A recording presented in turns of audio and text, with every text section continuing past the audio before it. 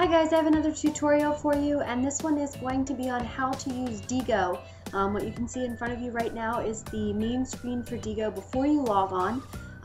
And Diigo is a social bookmarking website, and basically what it does is allows you to bookmark, just like you would put a bookmark in a book to hold a place, allows you to bookmark websites that might be interesting for you. As you can see, better reading, better researching, better sharing. And the idea is that we will be able to share our research among our class members so that we can cut back on the amount of research we do, but also be able to share great sources that we find so that everyone can benefit from those good finds. So the very first thing we need to do is we need to make our toolbar appear in Google Chrome. Now, Diigo works best in Chrome. It does not work very well in Internet Explorer. So the first thing we need to do is open a Chrome window, and then when we go to the Diigo main page, we have to make our bookmarks bar show up. So you can see here I'm going over to the settings box,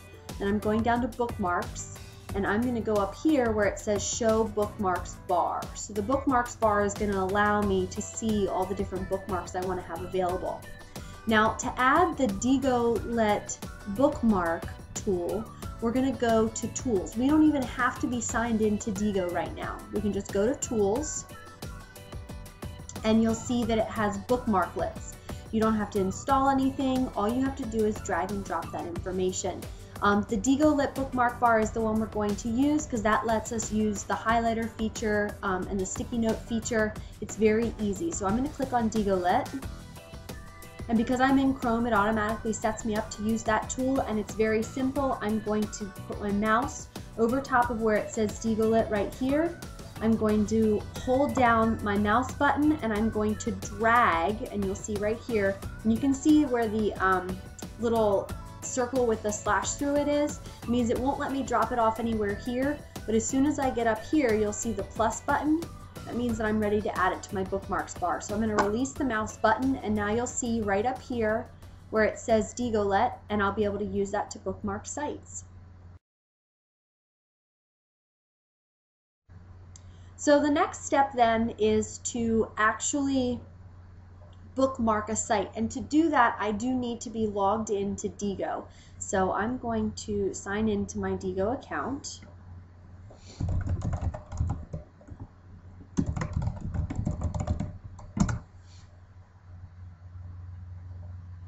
All right, and I have several groups that I'm a part of, and I'm just going to give you guys an example. I'm not going to post anything to our specific group for class, but I am going to show you how to post a group. So I'm logged on to Diigo now. I have my icon there, and you can see, my name. And I have done a search for the Amazon River Basin. So I was just looking around for information, and I found a resource that I'd like to use. And as I was going through, I evaluated some of the sites, and I decided that this worldwildlife.org is what I want to use to gather information. And because I'm looking at this and I'm thinking, oh, this is a really great site, I want to be able to use it again, I want to be able to come back here and gather information. They have all these great sections in their articles. They have a good overview with lots of information. I want to be able to add this to my Diigo website. So I'm going to click the Diigo Let button, and you'll see here this toolbar that shows up at the top of the screen.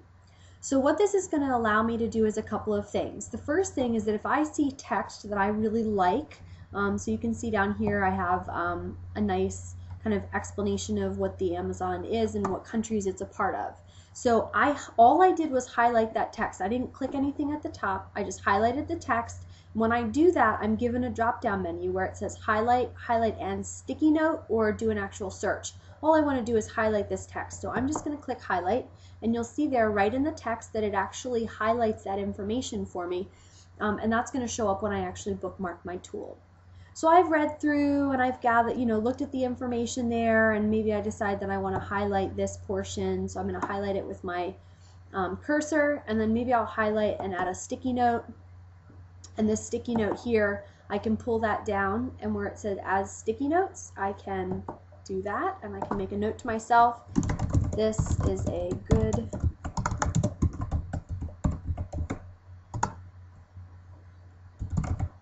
statistic to use for research. And then I'm going to click post. So I have a sticky note here with this information I've highlighted. Now that I've gone through the site and I found the information that I want to use and I think this is useful and I can kind of evaluate whether or not it's going to be a good tool, I can click bookmark. So the next step is to bookmark this site. Now, I don't want to mark this as a private site because I want my classmates to be able to see it. So I'm going to uncheck private. I'm going to first, before I do anything with tags or anything like that, I'm going to click that I want to share it to a group.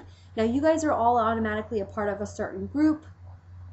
I am going to select, just as an example, our group for reform issues.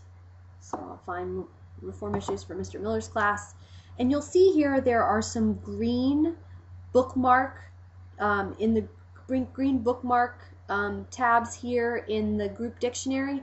These are the tags that we want to use. So if you click one of the tags, this is going to help link up your classmates to the resource you found in connection to the topic that you're studying. This will be a great resource later when you need to go find additional resources, and it'll allow you to search just in that particular area. So I want to share my annotations. I want to share it to the group. I want to tag it with my research topic. If I want to put a description in there, I can. You don't have to, and you want to make sure that you've unchecked private. I'm going to click Save Bookmark, and this is now bookmarked to my Diigo library. So if I go back to Diigo, I'm going to refresh the page, and you'll see here I have my new bookmark here for this website. It shows me what group it's in, and it tells me what tag I've attached to it. And then you'll see all of the things that I've highlighted. So anything I've highlighted is in yellow, and then this shows that I have a sticky note that goes along with it. So if I go over to our Reform Issues page, for our group, we're going to see other things that have been tagged, but you'll also see this website that I've added here, and then you can see over on the right-hand side that these are the tags that, or this is the tags that have been used and how many different websites or articles or resources are tagged with that particular topic, which is great because if I had women's rights, I could click on women's rights and see all of the resources that match up with that particular topic. Okay, so that's the basics on how to use Diigo. If you have any questions, you can ask me in class.